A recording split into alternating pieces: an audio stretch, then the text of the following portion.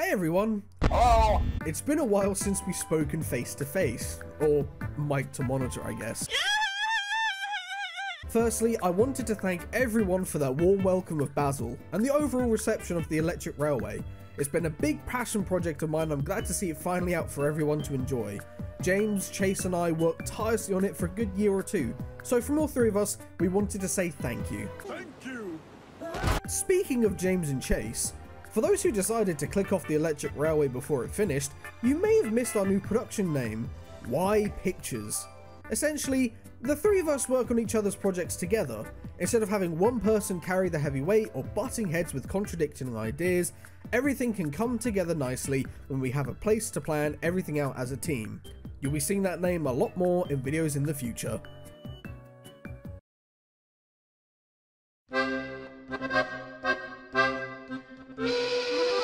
Tales of Thomas has gone through some vigorous changes as of late, planning episodes, adding to the history and lore, coming up with a plethora of new characters and bringing back some old ones. With all these changes coming, I need to explain some background first. If you happen to notice, I recently shortened season 1 by removing 3 episodes from the playlist. I've explained it through many Twitter posts or Discord messages, but giving it its own segment in a video should explain some inconsistencies with the series going forward. For season 1 of Tales of Thomas, I really had no clue where I wanted to go with the series. I aimed for recreating the 19th season down to the episode style, visuals, and more or less canon timeline. Really, it was just a collection of random episodes with the Tales name slapped on it. Back when James over on the Epic Lafito channel started work on the Larry saga, he asked myself and Chase to help develop such a big project. After that, we started work on the remaining episodes of season 3 of Epic Lafito's series. As we started to work on more things together going forward and spitballing ideas for each other's videos left and right, it got to a point where writing season 2 of Tales of Thomas started to go a bit sideways. So, instead of fighting between history, canon and changes to characters, we decided to set both our series in the same universe, so writing and designs would be easier to interchange. Coming up with a season-long game plan for both our series helped expand on certain aspects of the island, as well as making sure we didn't step on each other's feet when it came to stories and interactions. So now, when we all work on episodes together, it's under one timeline, so we aren't jumping between what characters did differently or accidentally getting facts wrong. That's why you'll see some connections to other episodes, such as Merlin taking the rails and steel to Sodor on top of the class, or Class 40 taking the goods to the mainland in the electric railway. You'll see a lot more of these connections later on in both our series. Even Larry and Basil have appeared side by side in the season 2 opening.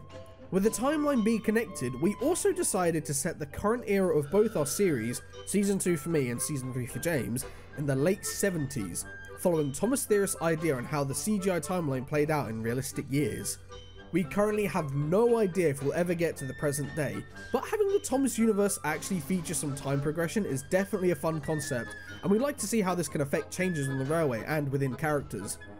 A good example of this is seeing an older Nancy in Fanning the Flame, who's now doing exams in school and babysitting the Percival kids, where she was just a young girl back in season 4 of the original series.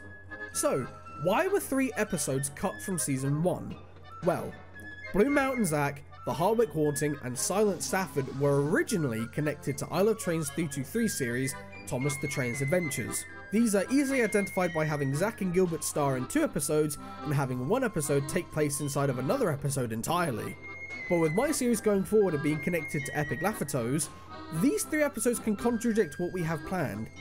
So if Zack and Gilbert appear in both Tales of Thomas and Thomas the Train's Adventures, they'd be in the same series, right? And if they're not in SUDRIAN stories, that means that's a completely different series.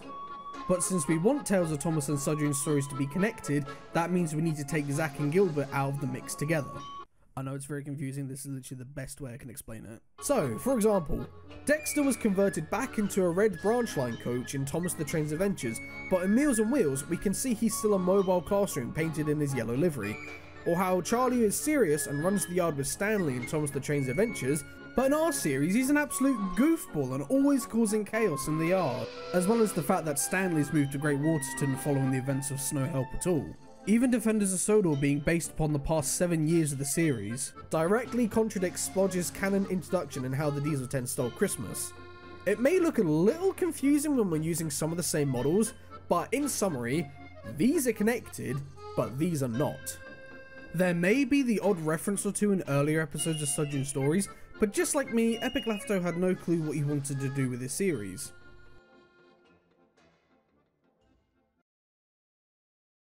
Please hold while we connect you to your extension. Carrying on with the subject of Tales of Thomas going forward, I thought it'd be nice to share some upcoming plans for the series. To replace the now missing 3 episodes, I'd like to reveal to you all some new titles for Season 1. To replace Blue Mountain Zack, we have a lovely narrow gauge episode centered around our favourite narrow gauge diesels. No help for Rusty. Rusty begins to get worn out, so Fred is tasked with taking over the maintenance trains, with mixed reviews on his performance. You may have also seen a lot of Sunny and Logan together in various clips of the series intro and outro. While those are related to an upcoming Season 2 episode, we thought it'd be best to show how Logan came to be. With that said, planned for Season 1 is Logan and Hector. After the events of Logan and the Blue Engines, Logan has to rely on a heavy engineered truck on rails to keep his new job at the coaling plant organised. And lastly, for the Season 1 fill-in, a brilliant adaptation of Chase the Frequenologist original episodes, The Emperor's New Paint. Fed up with James's constant demand for repaints and rude treatment of Victor and the workmen, Kevin decides to play a trick on James and send him out of the works without any paint on at all. But that's not all, folks. As a treat, I'd like to announce some Season 2 titles. Continuing the Electric Railway saga, we have Dial E for Electric, Casey Picks a Fight, and A Beacon for Basil. Yes, these are the official titles for parts 2, 3 and 4 of Basil's story. I won't go into too much detail on the plots, but I'd love to see what your thoughts are in the comments below. I can't confirm dates yet, but we should hope to see Dial E for Electric drop later this year. But after Basil Part 2, we'll be getting festive, and hopefully we should be able to see 3 Wise Engines coming this Christmas season.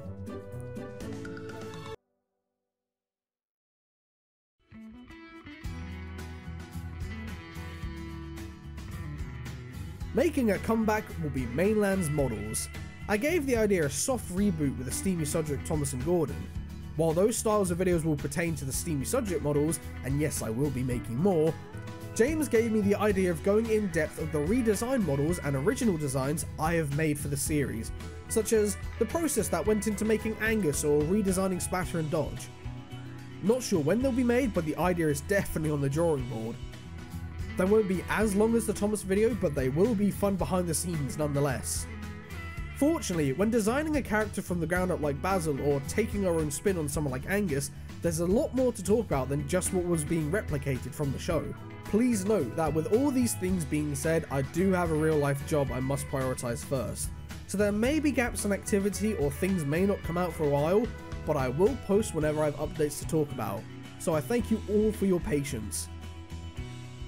If you do want to stay updated regularly, why not come join me over on Patreon? Because I really do believe that the British plug is one of the greatest designs that has ever hit the world.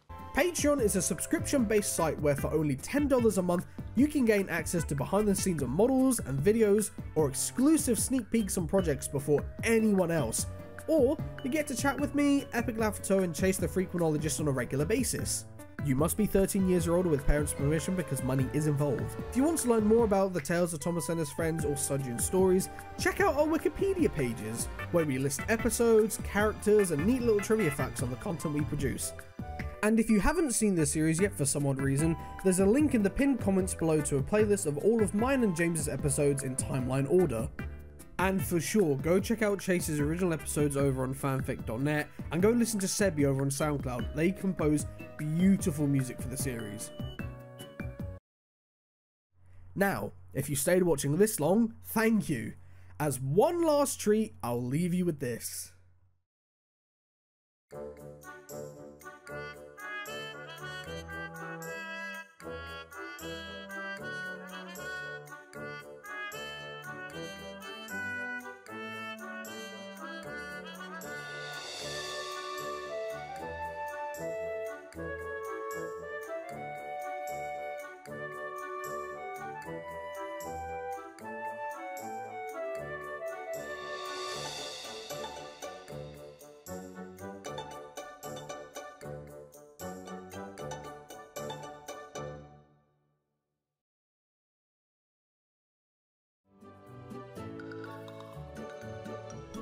Thank you all for watching. If you enjoyed this video, leave a like and click the subscribe button to stay notified on what comes to the channel next.